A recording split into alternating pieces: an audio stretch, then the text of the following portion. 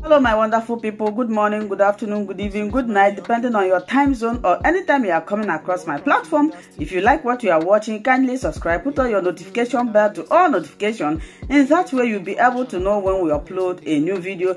Here we react to all forms of videos. I want to appreciate YouTube for creating this wonderful platform for us to use to disseminate information to the members of the public. I at the same time put disclaimer that Linda's TV show do not and will not in any way promote hate speech, misleading information, or violence. We are only here to educate the members of the public.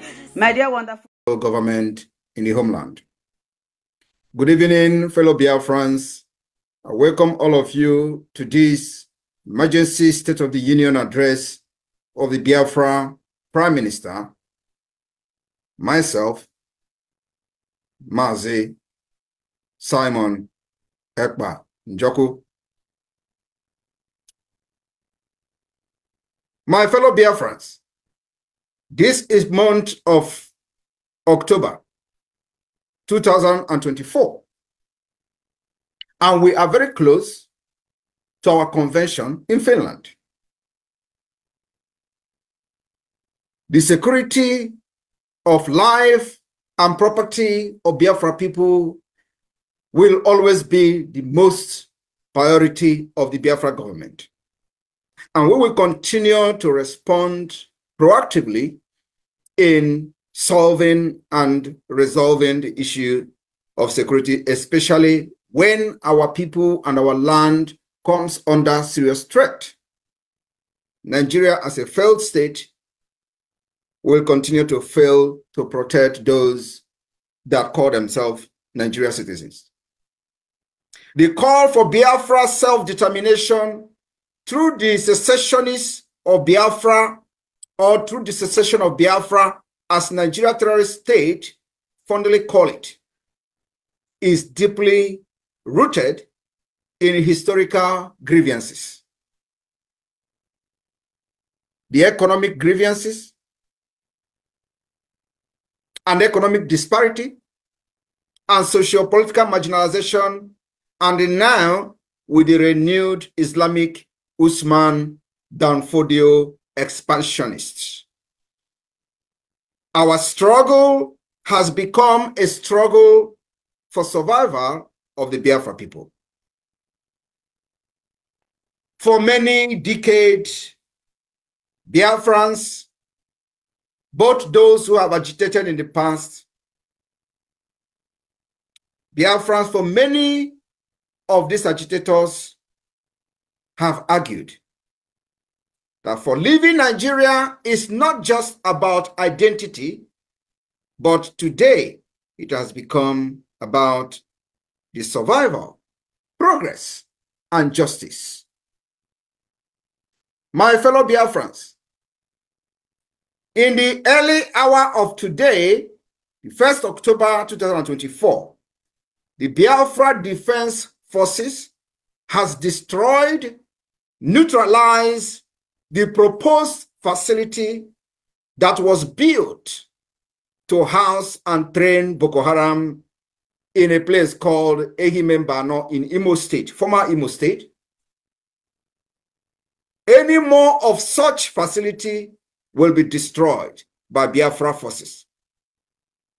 We call on Biafrans to give credible information on any further project of the Nigeria terrorist state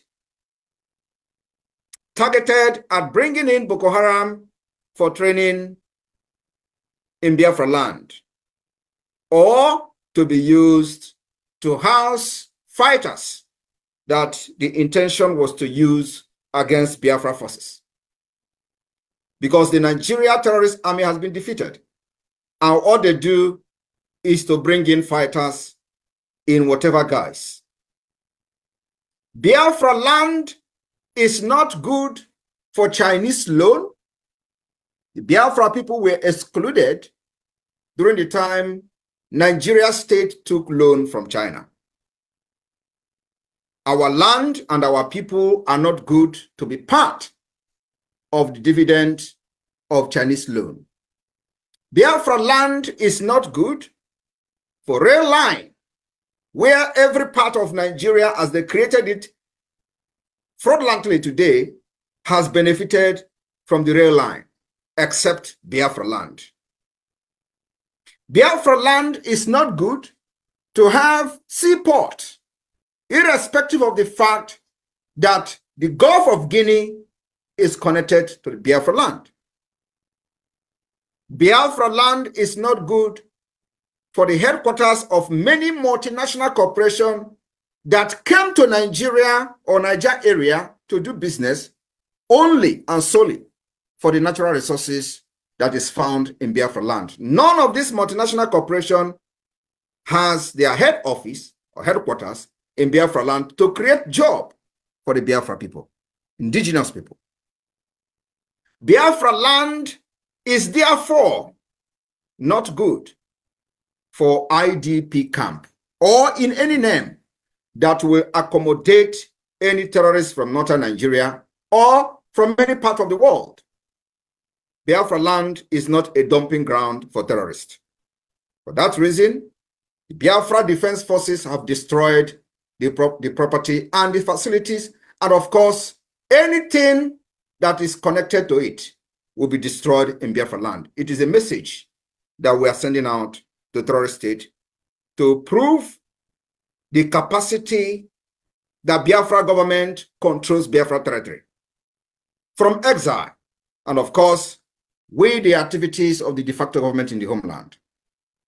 The responsiveness of the Biafra government has shown that the Biafra government take the security of lives and properties of our people, especially our women and children, very seriously. We have fought Nigeria terrorism for the past 3 years, secretly. And I wish one day the world will want to know what has happened in Biafra land from 2021 to this date. And we have been able to secure successfully the land of Biafra. It is only in Biafra land that our people are not living in IDP camp. Across Nigeria, every other region, people are living in IDP camp. Like they have come shambolically, claiming that people from the north will be moved to Biafra land, where Biafra forces and defense have been able to secure our land against the terrorism.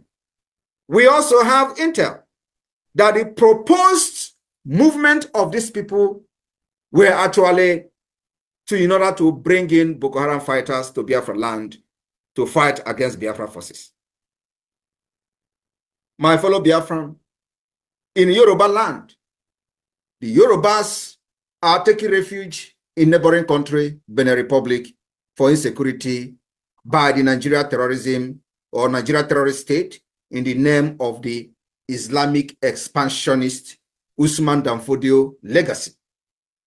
Many Yorubas are today living in Benin Republic.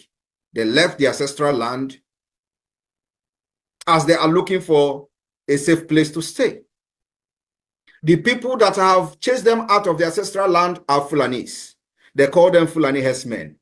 They have occupied Yoruba land, and today many of them have left their land and they are not secured in their own land. Biafra land will not be the same. Biafra will continue to respond to Nigeria terrorism plan and tactics very ruthlessly in defense of our land. While Nigeria terrorist state have openly supported Palestine independence and continue to financially support terrorism against Israel, the Biafra people will continue to stand with Israel, and at the same time, we are not against those agitating for independence of South Palestine or for self-determination. But we are strongly against the terrorism against Israel and against the state of Israel. Nigeria always go to the United Nations General Assembly to advocate for the freedom and self-determination of Palestine, and these are people who have not fixed their own problem in Niger area. Today, we will do worse than what the Palestinians have done, if that is what will make the world to listen to us. Palestine have not lost 3 million children. We did. We lost 3 million children from 1967 to 1970. Palestine have not lost what Biafra lost.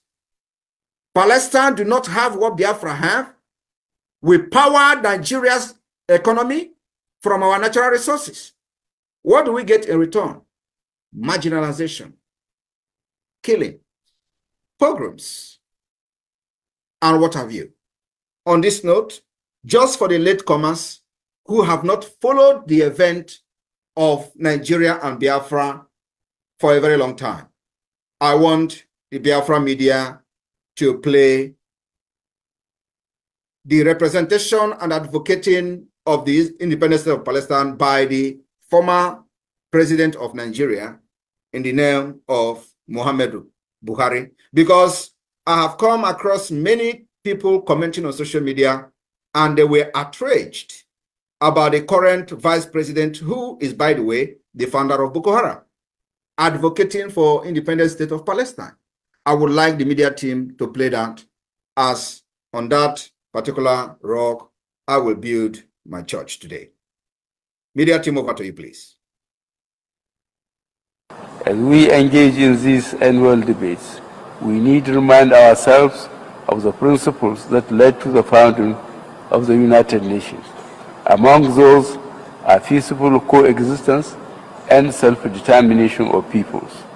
In this context, Mr. President, the unresolved question of self-determination for the Palestinian people and those of Western Sahara, both nations having been adjudged by the United Nations as qualifying for this inalienable right, must now be assured and fulfilled without any further delay or obstacle.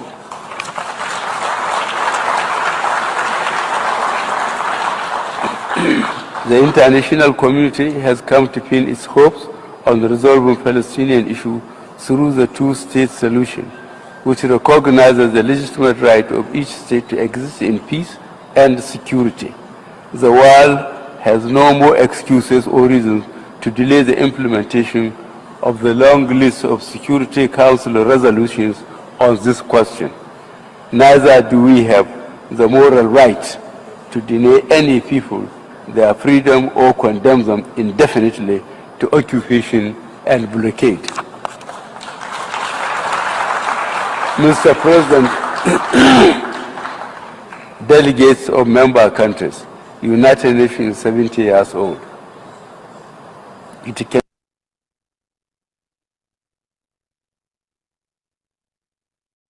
Thank you very much.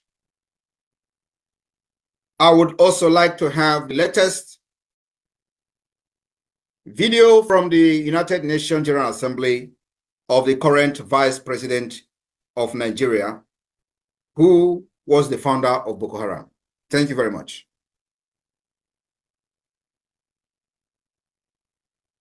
Today, we are all witnesses to the heart-wrenching situation in Gaza and other Palestinian territories. We cannot discuss war and peace, conflicts and resolution, or humanitarian imperatives today without reflecting on the Israeli-Palestinian conflict that has been raging since 7th August last year. Of course, the conflict predates this period and has been simmering for a better part of half a century. What it tells us is that the international community has failed to live up to the spirit and aspirations of the United Nations to rid the world of inequality, violence, and domination of one people by another. Justice is antithetical to revenge. Freedom is an inalienable right and a natural entitlement that cannot be denied to any people. The Palestinian people deserve their independence. They deserve to have a home of their own in territories already recognized by this very assembly and by international law, which is being routinely ignored. Nigeria continues to urge efforts to bring back on track the two-state solution that offers the prospect for a new beginning for the region. Nigeria reaffirms to supporting United Nations peacekeeping operations. We recognize the need for Africa to build strong and professional armies to meet the multiple challenges we face. Consequently, we reiterate the call for international support to operationalize the African Standby Force, in addition to the provision of requisite support and resources to ensure the upgrade, take-up, and effectiveness of a Center of Excellence on issues of counterterrorism in Africa. Mr. President, reform of the Security Council is critical if the UN is to strengthen its relevance and credibility in our rapidly changing world. Some permanent members of the United Nations Security Council have offered encouraging, if tentative, indications of support on the issue of reform. Thank you very much. My fellow Biafrans and listeners from across the world, with the clip you just listened to, the last one is the current Vice President of Nigeria, who is the founder of Boko Haram. The first video you listened to was the former President of Nigeria, who also was one of the Islamic pillar, fundamentalism pillar in Nigeria and in Africa. Nigeria with this has demonstrated to be enemy of America and enemy of the West. While the Biafra will continue to support the state of Israel, have you seen that this is a black and white that can never mix together? Nigeria have advocated for the independent state of Palestine, which we are not against as a people looking for freedom. But what we are against is terrorism against the state of Israel. And the 7th of October attack, terrorism attack against Israel, Biafra people continue to condemn that terrorist attack.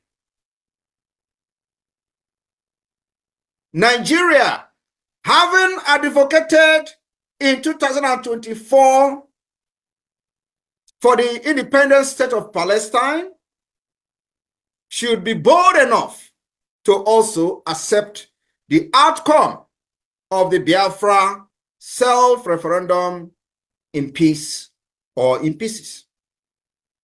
I want you all to understand that Nigeria can never be trusted. America can never trust Nigeria. The West can never trust Nigeria. Nigeria remains an Islamic fundamentalist country that all the agenda is to support anything anti-West and anti-America. It does not matter how they pretend with you today, they will end up becoming your worst enemy.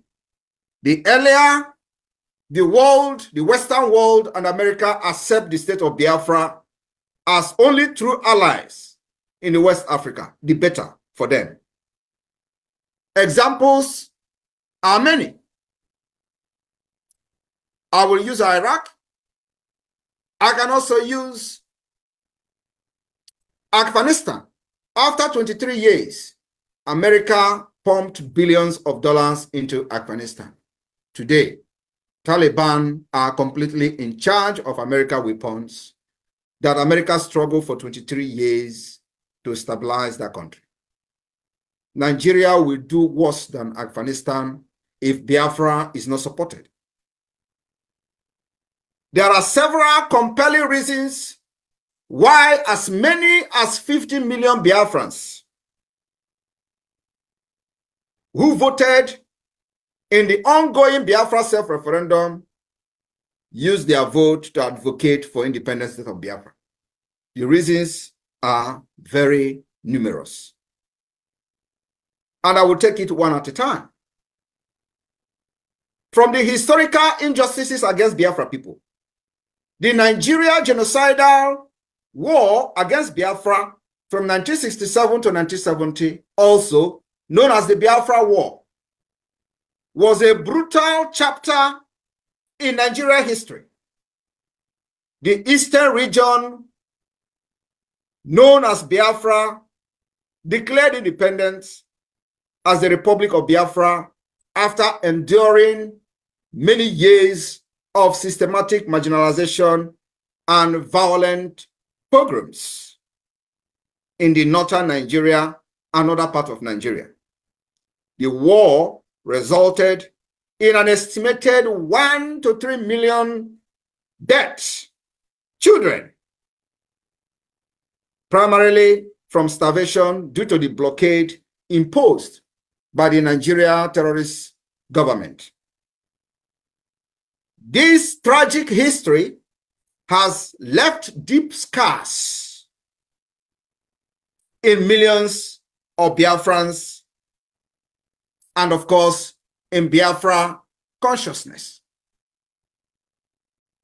especially when the post-war reconciliation was superficial and incomplete, with the IRRR. The continuous reference of the Biafra War serves as a painful reminder that the Biafra people were once persecuted and betrayed by a country that was supposed to protect them. That betrayal has tripled today after over 50 years. We have seen the killings of Biafrans and destruction of their businesses across Nigeria, not just in the northern Nigeria today, but also in the southwest Yoruba land. In Lagos, to be precise, we saw pogroms against Biafrans in Lagos after 2023 election. And I will take it on the economic exploitation. As Nigeria celebrates their false, failed independence, the division of Nigeria into 6 geopolitical zones without the consent of the people was an injustice taken too far, that have cut the wound of the war even deeper than as we thought. The eastern region, which supposed to be called Southeasterner or Southeast region, in accordance with the geography, today it is called the Southeast instead of the Southern region. They manipulated the geographic,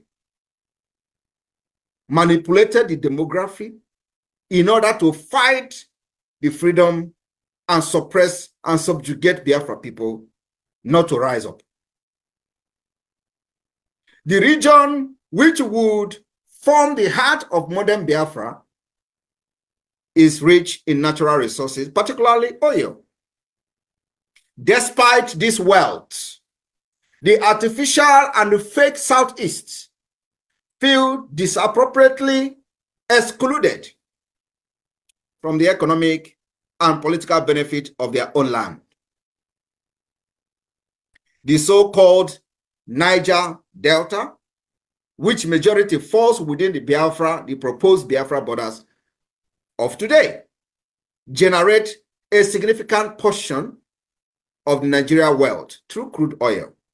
Yet, that region remains underdeveloped, suffering from poor infrastructure, environmental degradation, and poverty.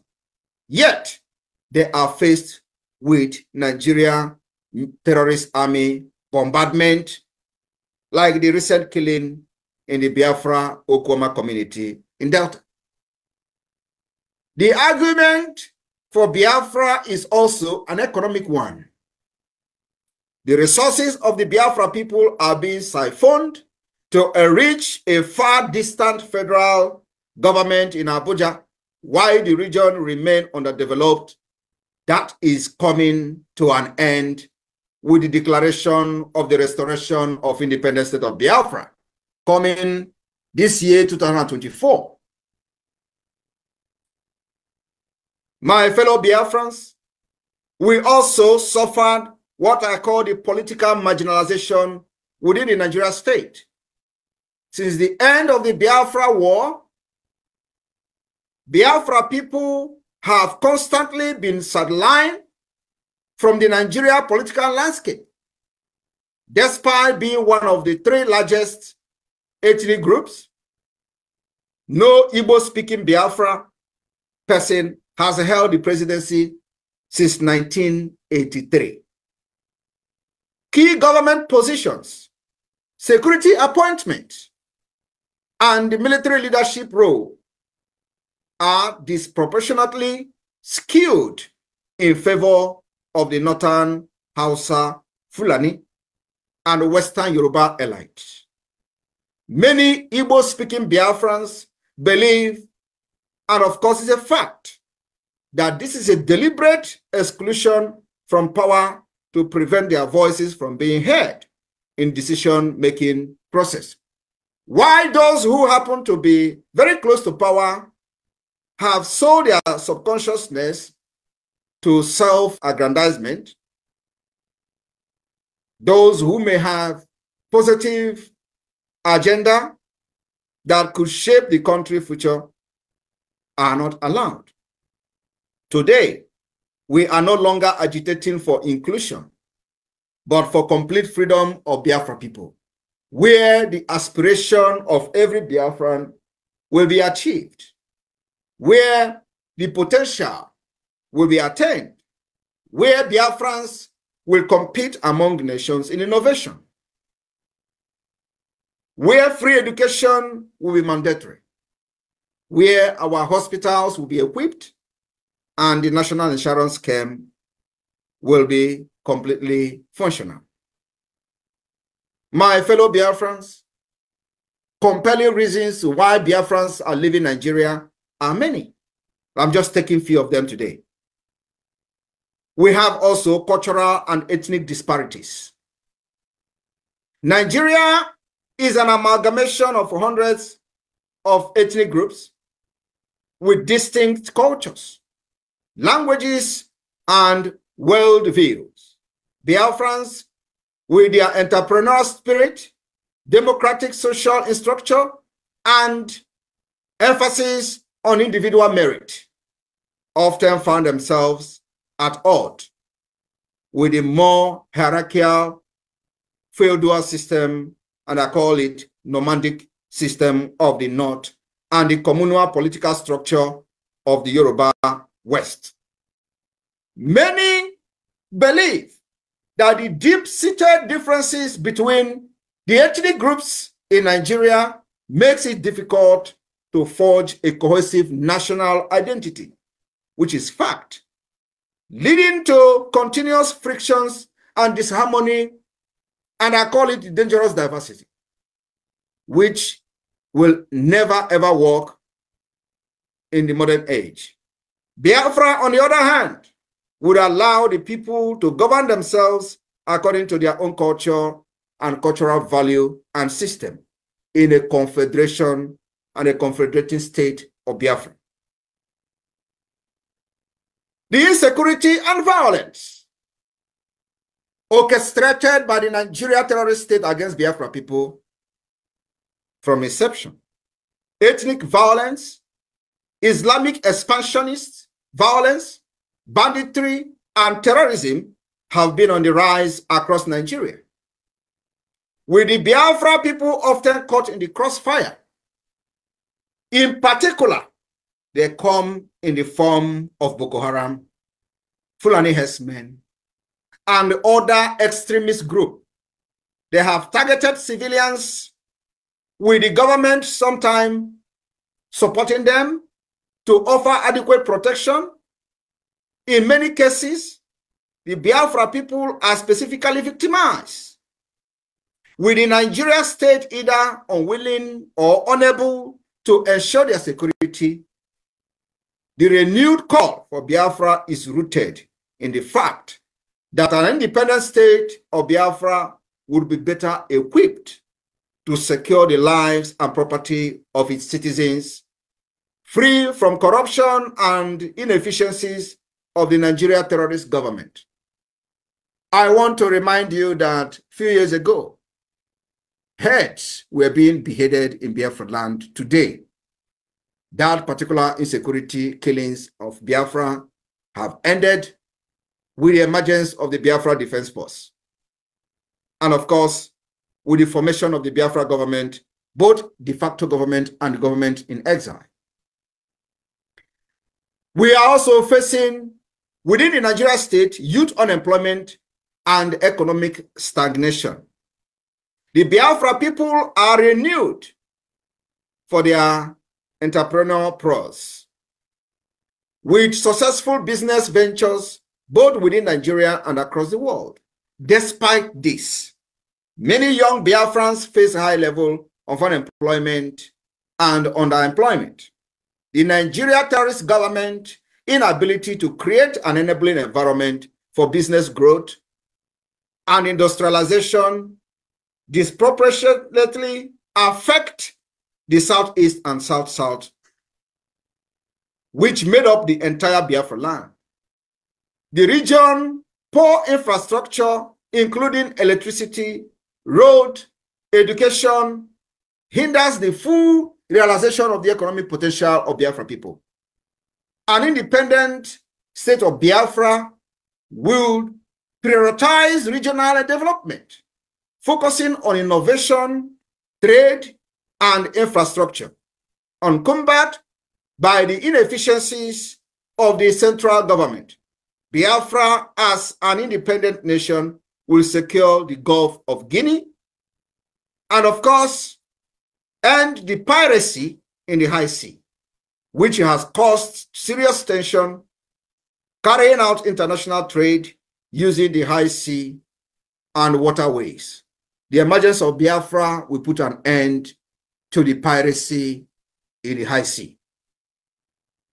I want you to understand that the more you try to deprive yourself of this truth, the more you are caught in the cobweb of the truth. The resurgence of ethnic nationalism in Nigeria. We have seen in recent time the resurgence of ethnic nationalism caused by the dangerous diversity. Example of it, if you go to social media, you're going to find out there is a very big resurgence of ethnic nationalism. Our sister, for example, in Canada, her case is an example of that. Nigeria swing into action within 1 minute, writing to Canadian government, the House of Assembly or House of Rep wrote a letter within short period of time. Yorubas on social media, of course, because she is a Biafran. In recent years, the global climate has become more supportive of self-determination and the secessionist movement. From the independence referenda in Scotland, even in Catalonia, though they are not yet independent, but the creation of this awareness in support of self-referendum has gained global support. My fellow Biafrans, we have seen the state creation like the state of Sudan, South Sudan. There is a growing recognition that ethnic groups have right to determine their own future, just like you're listing from the Nigeria representative at the United Nations, the current vice president of Nigeria, supporting this particular move. The Biafra government has also continued to argue in international stage that the right to self-determination is enshrined in international law, and the Biafra people have also activated this particular law by organizing their own self-referendum, which Biafra people are very happy to participate in and have voted, and the voting is still ongoing and will continue until November 28, 2024. The opportunity to vote on their future through a peaceful and democratic process organized by the Biafra government in exile and the de facto government in the homeland. The referendum has recorded over 50 million votes as of today, 1st of October 2024. My fellow Biafrans, I want you to understand that the call for Biafra independence is not a rejection of Nigeria or a rejection of Britain, but it is a demand for justice, dignity, and equality. For many Biafrans, remaining in a system that continually marginalizes, exploits, and devalues them is untenable. Biafra offers the promise of self-determination, economic progress, cultural preservation, and security of a nation where the Biafra spirit can strive without the constraint of a broken federation. While the road to Biafra independence is fraught with challenges, the desire for a better, more equitable future fuels the call for the exit of Biafra from Nigeria. And Simon Ekpa is leading Biafra out of Nigeria from the 2nd of December 2024. Biafra government has activated international diplomatic tussle against Nigeria at the highest level. My fellow Biafrans, with this, I welcome you to the month of October 2024. We have just less than 2 months to kickstart our convention in Finland. May God bless the state of Biafra. May God bless the state of Israel. May God bless the United States of America. May God bless Finland, and may God bless Europe. May God bless the Western world. We love you all. From Biafra people, from the Biafra Liberation Army, from the Biafra government, to all of you. We stand together in this particular time of trial. Israel, stand very strong. You have your brothers from Biafra land, and nothing can separate us. From here, from me, airborne to the Biafra Defense Forces, airborne to the IDF, airborne to those who believe that freedom is taken and not given. May God bless you. May God bless Biafra.